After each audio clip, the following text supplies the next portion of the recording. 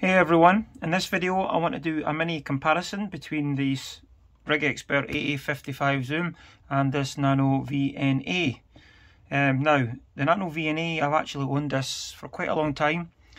When they hit the market, I think this was in 2019, I don't think it was 2018, 2019 I think. There was a lot of these being sold, so I decided to buy one, and at the time when I purchased it, it was about less than £40, so I think they're much that price now. I've no idea if it's genuine or it's not, but it seems to work. I've actually upgraded the firmware on this quite recently, and that's made a big difference, and that's given a lot of extra features. The AA-55 Zoom by RigExpert. Now, I've only owned this for a number of weeks. I originally, and I still have it, I have a RigExpert AA-200, which is a great piece of kit. Will let me work up to 2 meters, but there's a lot of functions on it that are easier to do using this bit of kit. And obviously with what's going on in the world, I decided to bring this purchase forward.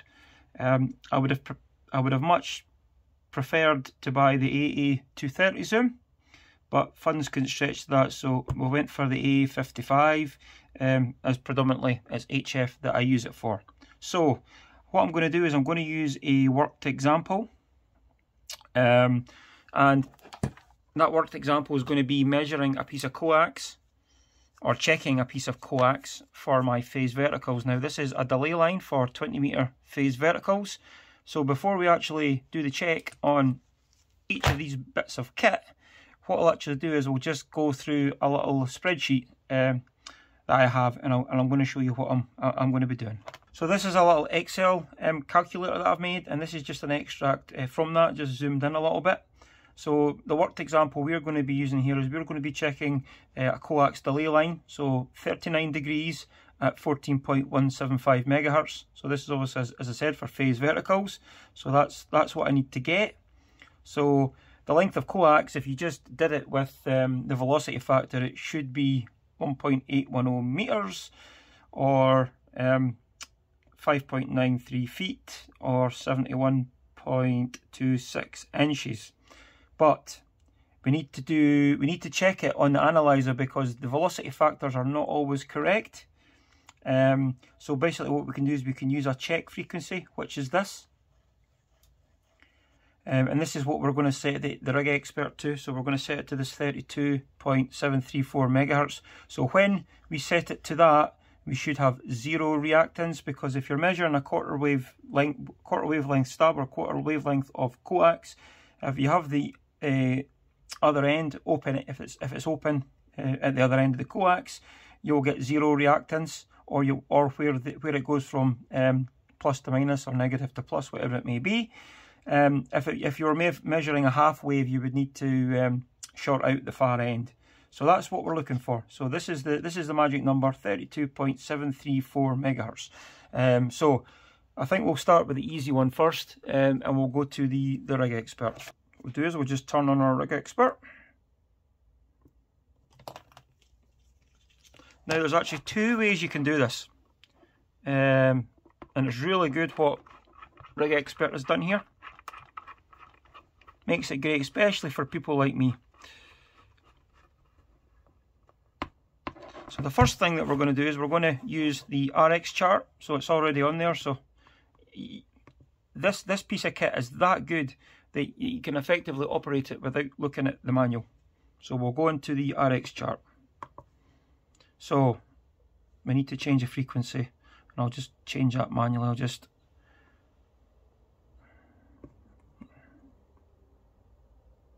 that, open up the range. So as I said, we're looking for 32.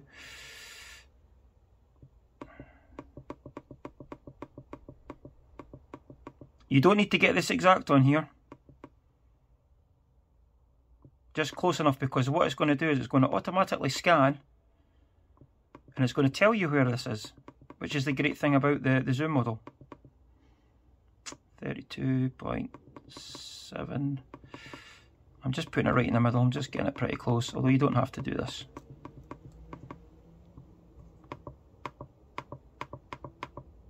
Right, so there we go. So all I'm going to do So obviously there's the other end of our coax, which is open. And all I'm going to do is I'm just going to hit the OK, start. Oh. Now, schoolboy error here. Do you see this little calibration here? This is because I've set a reference plane here. So that's why I'm getting a funny reading here. So if I do F and 2, things should be a bit different. Right, there we go. So I've taken off the calibration. So this is the standard calibration now, which I should have been using. So I'm actually just going to zoom out a bit and rescan that just so it's a bit easier for you. Right, so it's telling me that on this piece of coax that the resonance is 32.682, and I'm just going to zoom out a bit to let you see that. So 32.679, and what I'm wanting is 32.734. Now that's a little bit out. So what we'll do is we'll write that down. I'll write that down here. 32.679. And then what we'll do is we're going to use the other method. And we'll all get a slightly different value for this, but that's okay. So if we go back and we go to Tools and we go to this thing called Stub Tuner. Now RigExpert have put these features at the back of the manual, so I think they've added them later. So basically I've just went to the Stub Tuner and I've just hit OK. And do you see how it's scanning? So you see how it's moving ever so slightly? So 32, say 32.673.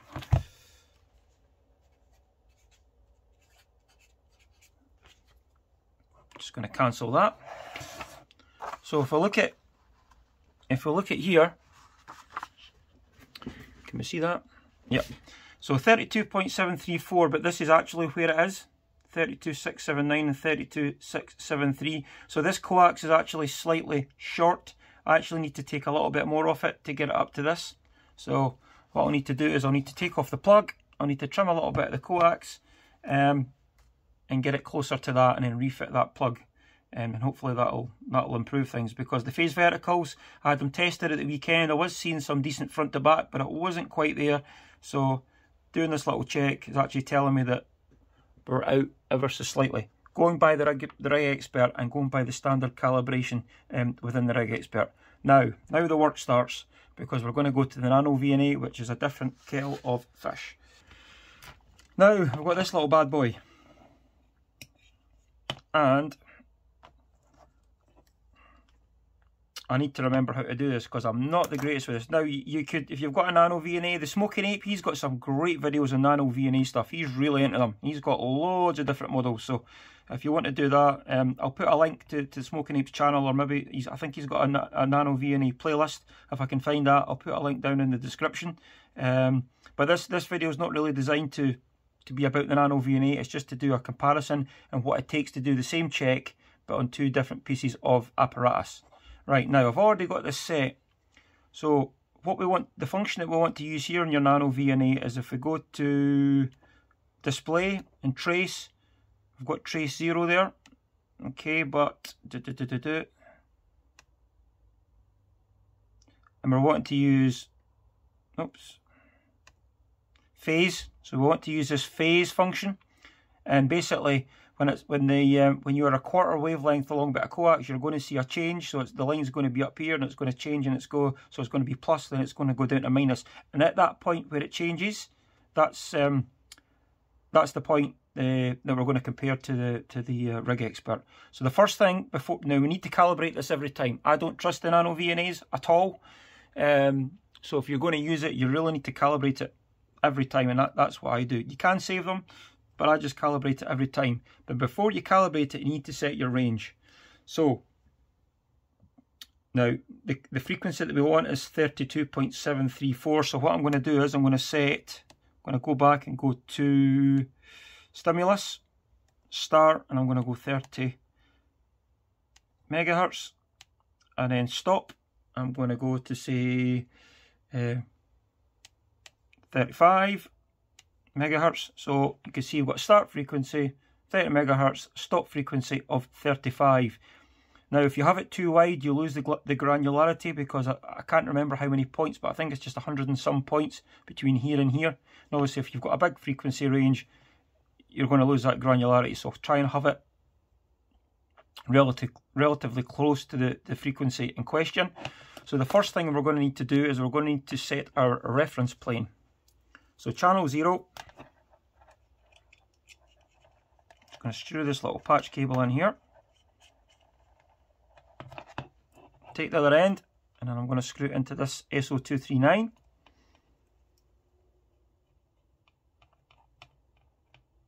And then I'm going to take this PL259 and I'm going to screw that on. So imagine that this PL259 is this plug here.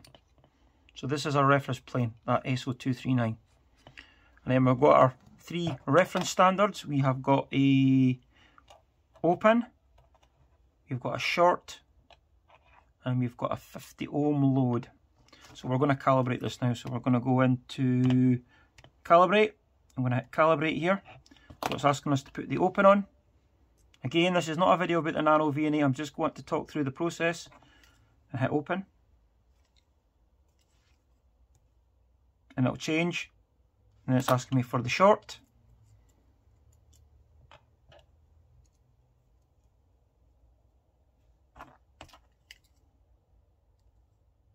There we go.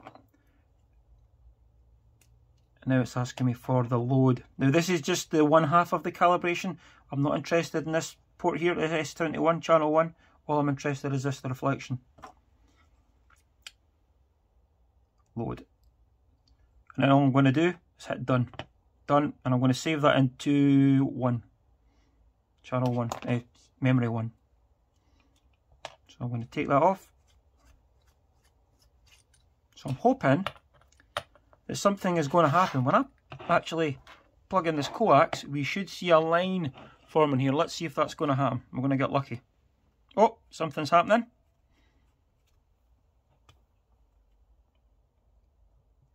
There we go.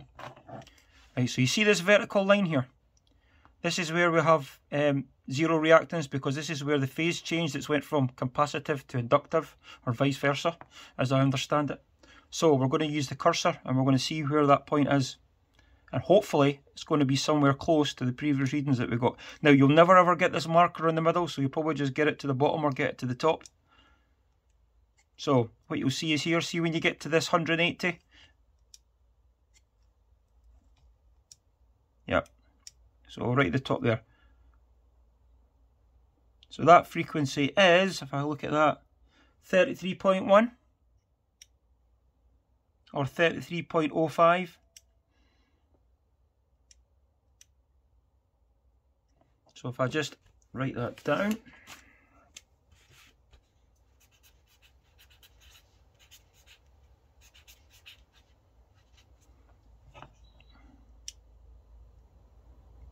$33.05, yeah.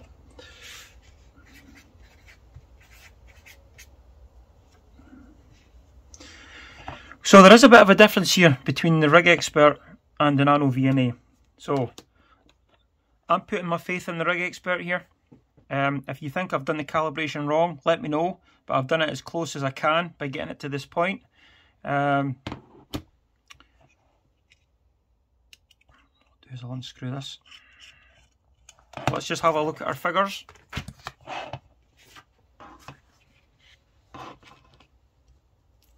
So the frequency that we were looking for was this 32.734. So on the RigExpert it was 32.679. It was in between those. That was the 2 different methods that we used to measure. But you could just take an average of that if you want, or use either one. For the difference of 6 kilohertz, it's not really going to matter. But you can see how much further away the NanoVNA was. The NanoVNA is actually saying that the coax is slightly short, where the RigExpert is saying that it's slightly long. So the only thing I could think about that is that the calibration is slightly different between these 2 units. Now this is This has obviously been set with the factory calibration from this point here, and I've set the NanoVNA using these 3 standards. Now I have done the calibration on the RigExpert using these 3 standards and using this, and what I found was that it was closer when we used that. So I think there is a difference between the RigExpert factory calibration and using these to calibrate on the NanoVNA. Now again, I don't know how good this NanoVNA is, so again, it could be a fake, there could be an issue, I don't know. So it's really up to you what you want to go for and what you want to do with your piece of equipment. Now the NanoVNA will do a lot more than the RigExpert does because it's got the input. So you can basically put a signal out here, and then you can take it back into here in S21 or channel 1. And I've actually done this, and I've actually used it to check common mode attenuation, you know, for balance and stuff, and it works really well. Can't do it with this.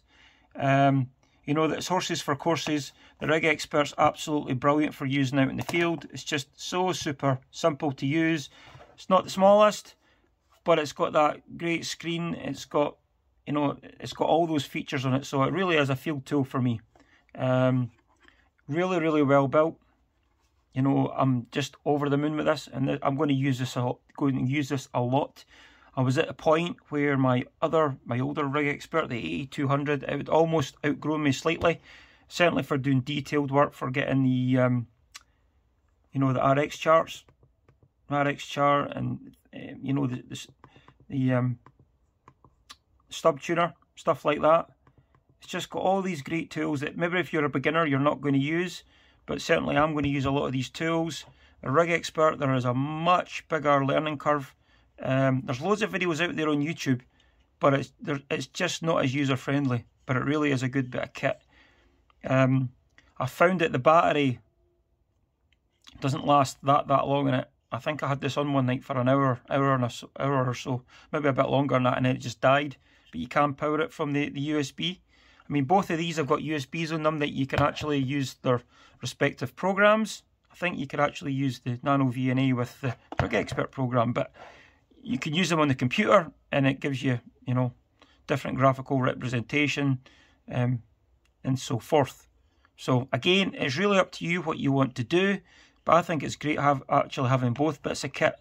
But you know, definitely for me, working in the field, a RigExpert for the things that I'm going to do, this is what I'm going to need. So tell me what you think. Do you think I've done something wrong here? I'm not an expert. You know, I always say that. You know, share your thoughts. What do you think? You know, share your experiences in the comments. Okay, right, 73 everyone. Thanks for watching the channel. If you've not subscribed, please think about doing so. It really does give me the confidence to go on and make future videos. Bye for now.